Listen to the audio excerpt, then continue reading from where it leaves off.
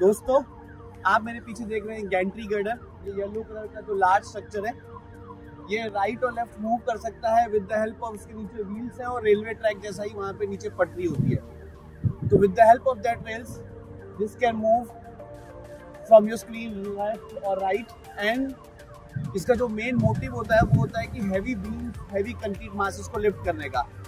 और जिस पे बीचों बीच आप हुक देख रहे होंगे, वो जो त्रिशूल जैसा हुक देख रहे होंगे, शिव जी का त्रिशूल, वो त्रिशूल भी आगे पीछे हो सकता है। ठीक है, ये ऐसा जा सकता है, त्रिशूल आपके पास आगे पीछे हो सकता है, ताकि आपके पास वो हैवी स्ट्रक्चर को अकॉर्डिंगली जहाँ पर भी उसकी पोजीशन है हुक करने की, वो उसको उठा सके।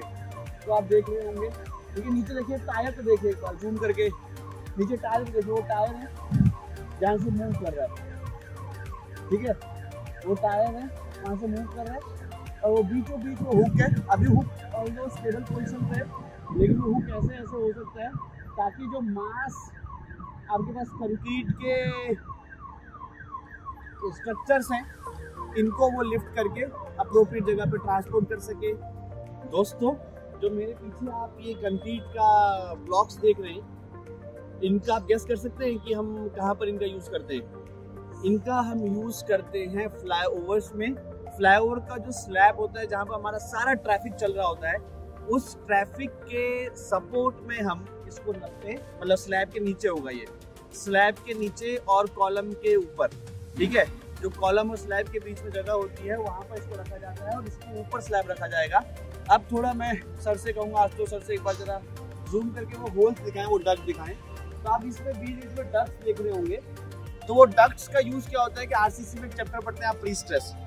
ठीक है, तो उन प्रीस्ट्रेस में हम डक्ट्स के थ्रू आपने देखा होगा कि वायर को स्ट्रेस करते हैं और फिर उसको लॉक कर देते हैं। तो स्टूडेंट्स यहाँ पर हमारे पास साइट के इंचार्ज हैं। आपका नाम धर्म मंडल है? गैंट्री। Okay, Gentry operator. अच्छा, ये जो आप गैंट्री देख रहे थे ना अभी, ये वाला, इसको पूरा ये चलाते हैं। तो सर ये जो अपन ये यूज करेंगे, ये कहाँ पर यूज करेंगे? बारापुला फ्लाईओवर पे।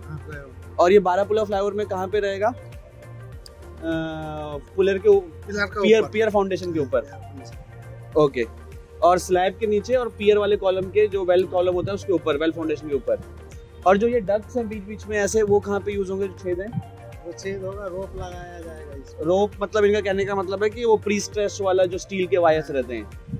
तो दोस्तों हाई लोड आएगा क्योंकि वहाँ पर, तो वहाँ पर हमको प्री स्ट्रेस, आपको बताइए कि प्री स्ट्रेस का वहाँ पे यूज होता है।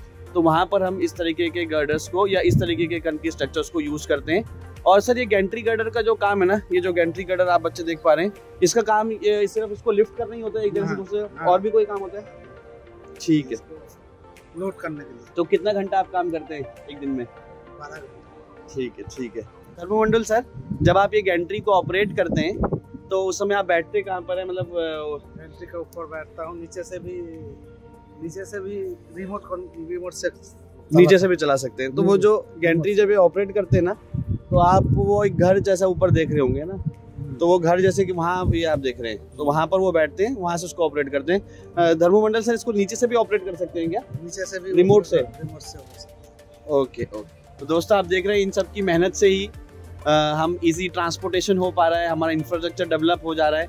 और ऐसे ही और हजारों अनेकों लोग हैं जो लगातार इंडिया को डेवलपमेंट की ओर ले जा रहे हैं। Thank you. जो अभी आपको मैंने दिखाए थे कंक्रीट के ह्यूज ब्लॉक्स, जिनको गैंट्री की मदद से इधर से उधर ट्रांसपोर्ट करते हैं, और मैंने आपको उसमें बताया था कि इनको कॉलम के ऊपर रखा जाएगा। और वहाँ पे जो हमारे पास टेक्नीशियन साहब थे, उन्होंने भी कहा था कि इसको हम वेल फाउंडेशन के या पियर फाउंडेशन के ऊपर रखते हैं, पियर कॉलम के ऊपर रखते हैं। अब अगर मैं आशुतोष सर से कहूँ थोड़ा सा जूम करें, और जूम करके आप वहाँ पे दूर कॉलम्स देख रहे होंगे। ठीक है, सर्कुलर क्रॉस सेक्शन के दूर आप कॉलम्स देख रहे होंगे। ठीक है, उन कॉलम्स के ऊपर उनको रखा जाता है, उन कंक्रीट के ब्लॉक्स को, और उस कंक्रीट के ब्लॉक्स के ऊपर फाइनली फ्लाईओवर आएगा। अगर जूम करके थोड़ा सा राइट साइड में देखें तो वहाँ तो थोड़ा फ्लाईओवर बनने भी लग गया है, लगभग 5 या 6 स्लैब कनेक्ट भी कर चुके हैं। अब उन्हीं स्लैब को यहाँ पर भी आगे कनेक्ट किया जाएगा। फाउंडेशन बन चुका है, कॉलम इसके ऊपर बन रहा है, और उसके ऊपर हम वो कंक्रीट के मास के ब्लॉक्स को रख देंगे। तो फाइनली प्री कास्ट हो रहा है, वो कास्ट हो रहा है वहाँ पर, और उसको फाइनली यहाँ पर प्लेस कर दिया जाएगा। Thank you. So guys, in this Sunday ka Funda series, in every Sunday you find very interesting videos. Okay, the might be site visit, might be any practical, but the concept of Sunday ka Funda is not only limited to the interest, is not only limited to the practical application or site visit. It relates to the GATE theoretical concepts as well. Now in the earlier video you have seen the demonstration, the site visit. Now let us go to the theoretical concept that will be helping you in the GATE examination. So guys, whatever the heavy concrete structures we are making, might it be roads, might it be the flyovers, might it be any other thing where the huge loads are coming, might be traffic, dead load or live load or any other thing. In that case, the concrete may fail at the tension side. The reason being very simple, because the brittle materials are weak in tension. Brittle materials are weak in tension, and the reason being why they are weak in the tension, because if we draw the stress strain diagram, okay, then for most of the brittle materials they are failing with very less stress in the tension side, but in compression side they can take a high value of stress due to their molecular arrangements are like that. Now, how the pre-stress is helping us, let me tell you that. Suppose this is a beam, and in this beam the cross section is rectangular. This yellow is the cross section.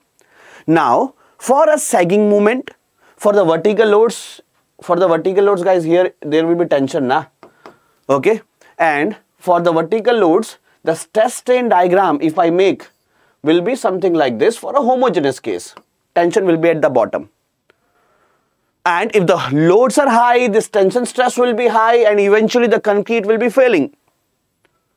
So to avoid this, to prevent this, what we are doing, that in a beam we are inserting a rope or a wire here, okay, and we are stretching it on the both sides. On the both sides we are stretching it, and then we are cutting this tendon and it is fixed here, on the left side also.